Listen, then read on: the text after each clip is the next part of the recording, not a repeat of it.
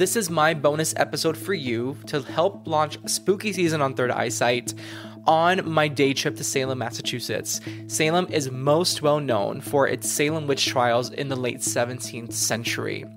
I share about my day trip to Salem with my best friends Alex and Natalie Namaste, and I think it's just such a great way to help launch the spooky season in October. So let's hear about my day trip on Third Eyesight. My name is Juan Francisco, and I'm a psychic medium and tarot card reader. I've always been curious about the supernatural, the paranormal, and psychic abilities, and I'm here to share my stories and interview folks who want to share their own stories with us. Let's get to it. So, as promised, I am releasing a bonus episode on my day trip visit to Salem, Massachusetts, here in the United States. Now, the promise was made to folks in my Instagram broadcast channel. I had asked them, which spooky season episode do you want to hear first? And I had a list of different episodes that they could choose from that I was already planning to do. I just wanted their input on which one first they wanted to hear on Third Eyesight, and the majority of them chose my Salem day trip. However, the first Wednesday in October, which was when I wanted the first spooky season episode to come out, was going to be 2 days before my actual Salem visit. So I would not have already visited Salem by the time I wanted to record the Salem episode. So the last episode was on angel numbers, and I decided, well, let me do this day trip to Salem, and I'll release a bonus episode and still make this one of the first two spooky season or October episodes. And this will be like a extra first episode, quote unquote, in between episode to still kick off spooky season. So I'm sorry for the mix up, but as promised, this is a bonus episode focused on my day trip to Salem. So for those of you who are not based in the United States, Salem, Massachusetts is, the city of Salem is in the state of Massachusetts here in the United States, in the northeastern part of the country, specifically the New England part of the country. And the Salem witch trials are what really made this town buzz in history, in U.S. history. So I'm going to read a short excerpt from Smithsonian Magazine from an article from 2007 by Jess Bloomberg. The Salem witch trials occurred in colonial Massachusetts between early 1692 and mid-1693. More than 200 people were accused of practicing witchcraft, I'm going to paraphrase, so-called the devil's magic. That's what they call it in this article. And 20 were executed. In 1711, colonial authorities pardoned some of the accused and compensated their families, but it was only in July 2022 that Elizabeth Johnson Jr., the last convicted Salem quote-unquote witch, whose name had yet to be cleared, was officially exonerated. Since the 17th century, the story of the trials has become synonymous with paranoia and injustice. Fueled by xenophobia, religious extremism, and long-brewing social tensions, the witch hunt continues to beguile the popular imagination more than 300 years later. Now, I had learned about the Salem witch trials through Arthur Miller's play, The Crucible, which is a very famous, well-known play, and it's a really great play. And the reason that he wrote the play The Crucible was, from what I learned, in response to McCarthyism in, I believe, the 1950s. And this is why.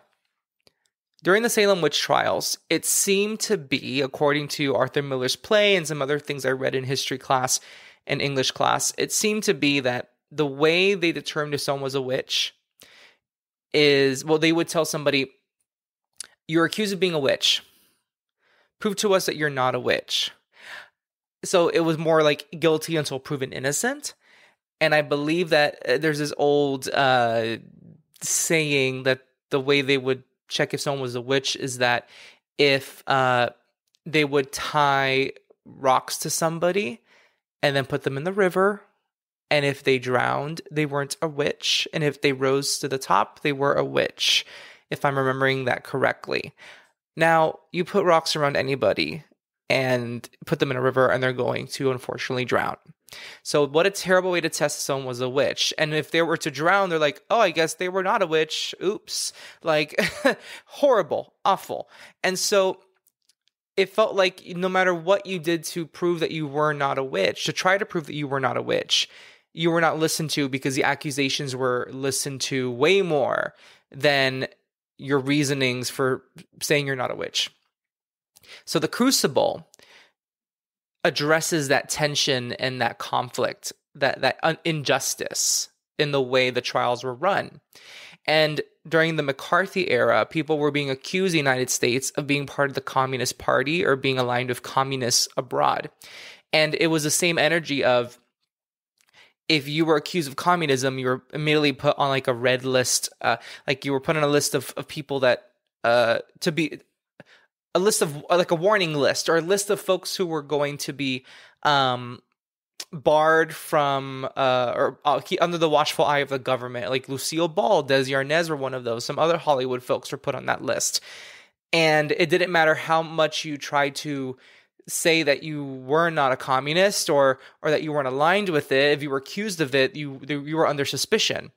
And it was, I think he was a senator. Senator McCarthy was well known for really fueling that energy in the 1950s, which is why it's been called McCarthyism. So that's why Arthur Miller wrote his play The Crucible about the Salem witch trials and released it during that era as commentary on what was going on in the 1950s with McCarthyism. Very interesting, at least to me it is. And so that's some history about Salem, and there's so much more to Salem, Massachusetts than just the Salem witch trials, but that's the reason it is such a popular town in U.S. history. And today, they really capitalize in Salem on that history of the Salem witch trials. And I don't mean capitalize as in just take advantage of it. Like, they truly celebrate the witchy history. And now, we don't really know if these folks were witches during the Salem witch trials. They were just accused of these activities. But I guess there are some folks that do believe, yeah, there were actually witches. And it's very possible there were actual witches during that time who did their thing. But it seems like it was more of like a witch hunt for something that wasn't really happening at that time.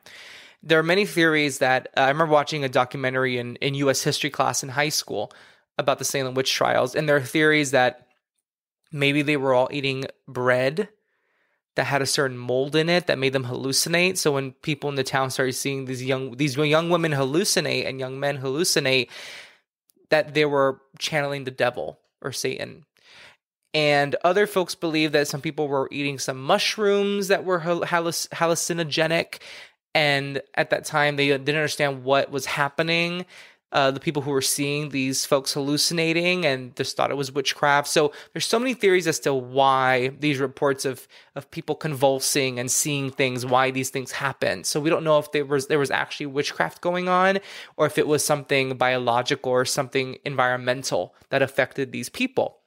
Regardless of all that, today Salem really celebrates the witchy energy, and they really take pride in the kookiness and the witchiness of the history of the town.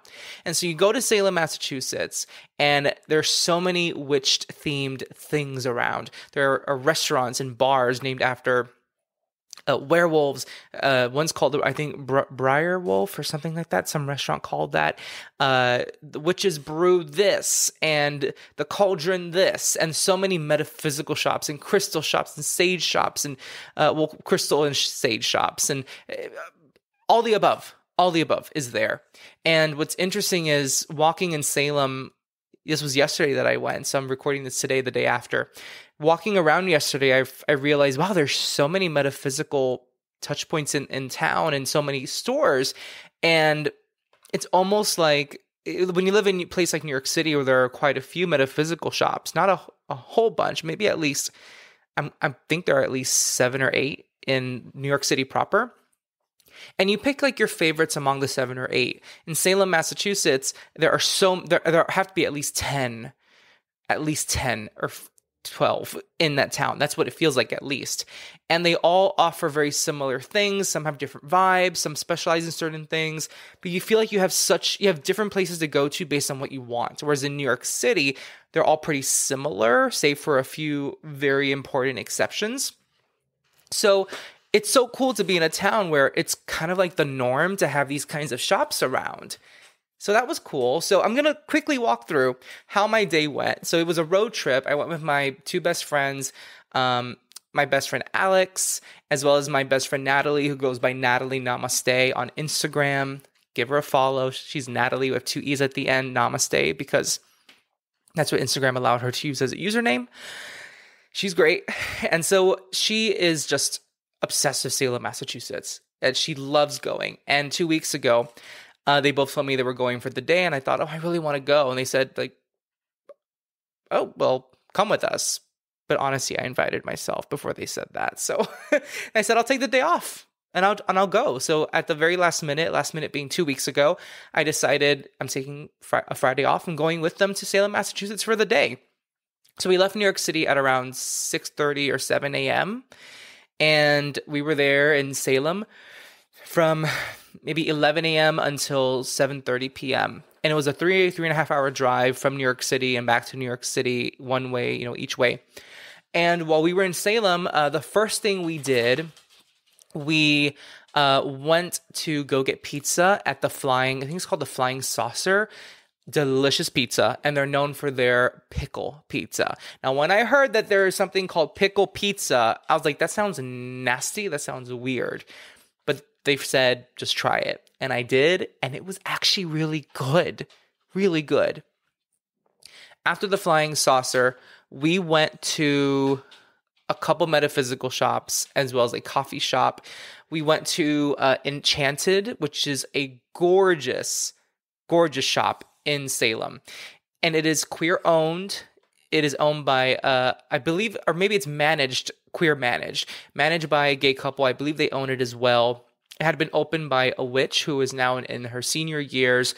And I think she has handed it over to this couple to manage the store and really take a lot of leadership roles in the store. Amazing, gorgeous store. Got myself a Gemini tote bag. We also went to a place called, I believe it's called Artemisia. I'm going to actually look it up.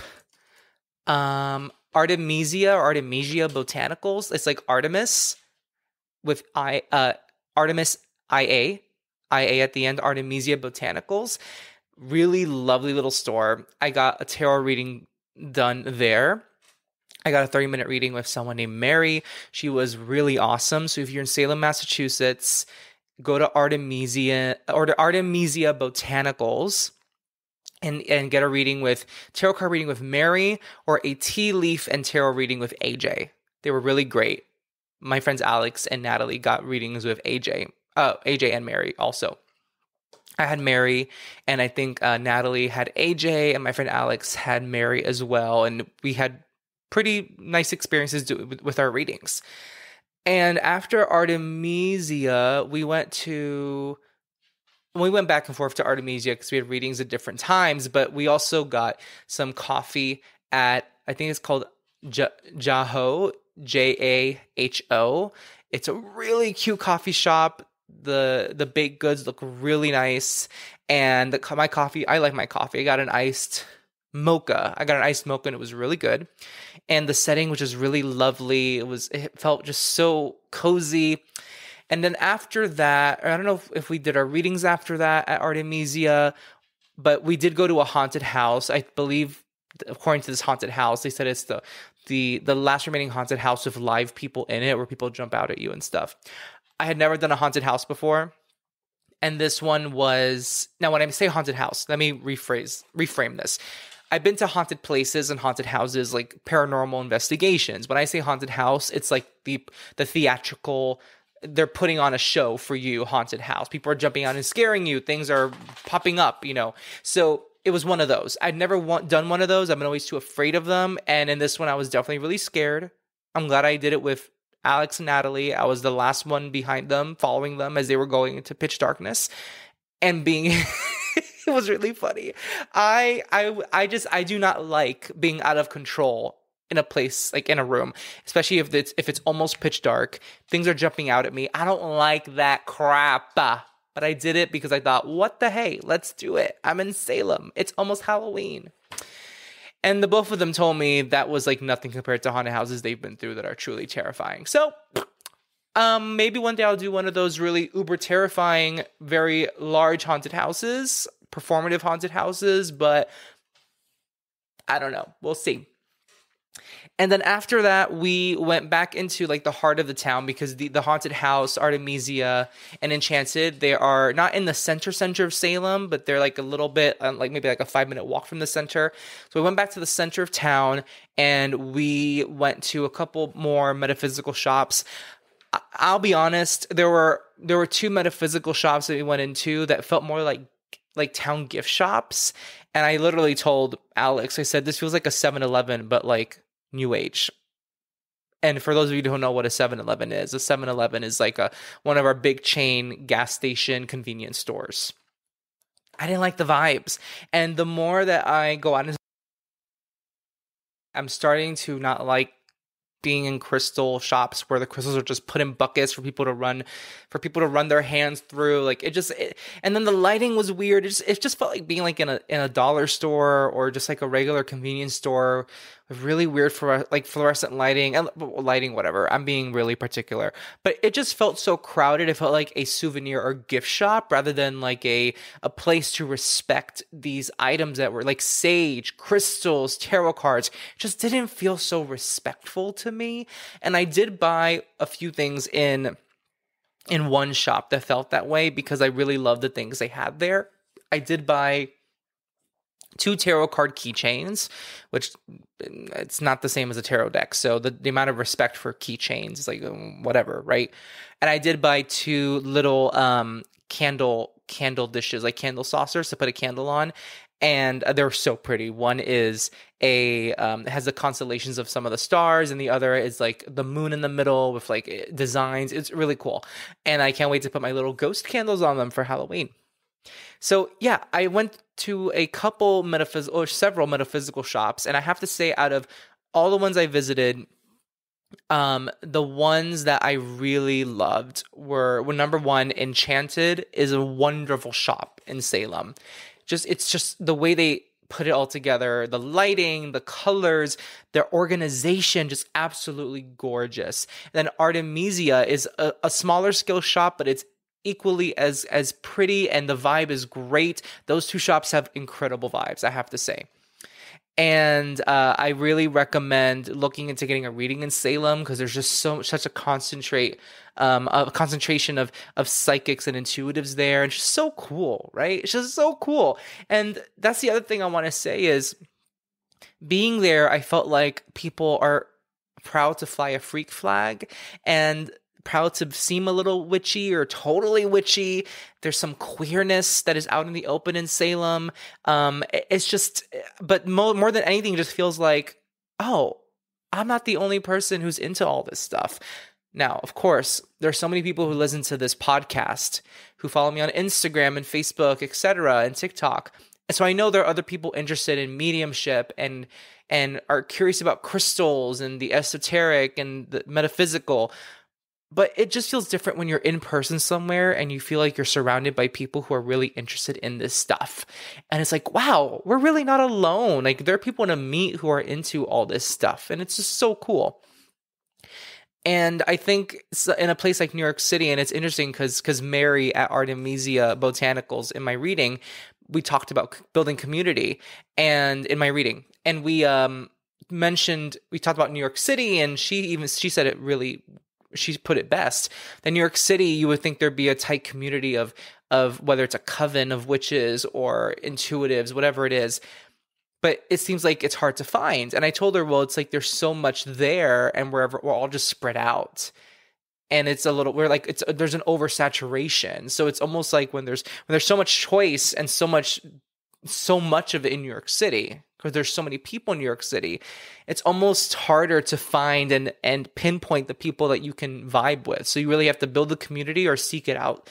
It's really seek it out, which is what I'm doing right now, which is an amazing thing for the reading to validate, because it did. She mentioned building community in my life, and I am through my mentor Daisy. I'm going to mention her by name now because I've tagged her on Instagram.